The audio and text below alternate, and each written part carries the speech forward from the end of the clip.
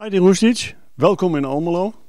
Laatste aankoop van Heracles, maar wel de mooiste. Oh, is it? Thank you very much. Thank you for the warm welcome. Het is een feit dat jij bij Hellas Verona speelt.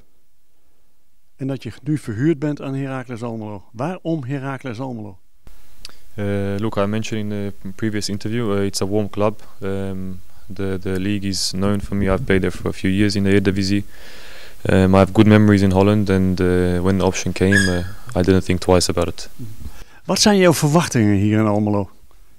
Well, I just arrived last night, just before midnight. Managed to finish everything. I had a good sleep, and I'm ready to get going today with the team. And then I'm going to take it step by step and speak about everything with the staff and the players. And I feel very ready, warm, good to go. Je bent geboren in Australië. Je bent nog steeds international van Australië. Betekent dat dat je, nu je hier in Almelo gaat spelen, daar geen verandering in komt? No, of course not. It's an amazing club, Heracles. It's a big club in Holland, and I think it's a very known club to the country, and I'm sure also to the world. So I don't see why it will change anything. Jij kende Heracles al een beetje voordat je hierheen kwam? Of course, I played against Heracles in the stadium.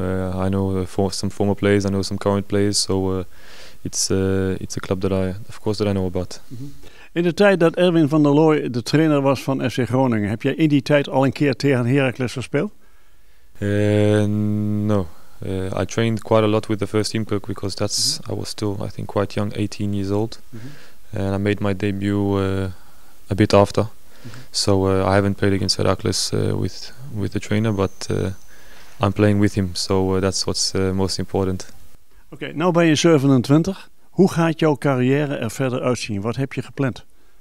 You cannot plan your career. It's difficult. Like I said, I'm going to take it step by step, and I'm going to give everything for this club. Thanks to them, they believe in me, and it's going to start from here, and we'll see how far it's gonna go. But for sure, I'm going to give everything, and we'll see what happens from summer and onwards. Hoe fit ben je op dit moment? That we will see, but I feel ready. I feel I've been working very hard. I've been doing extra sessions, so we will see how good the body reacts. You can play tomorrow?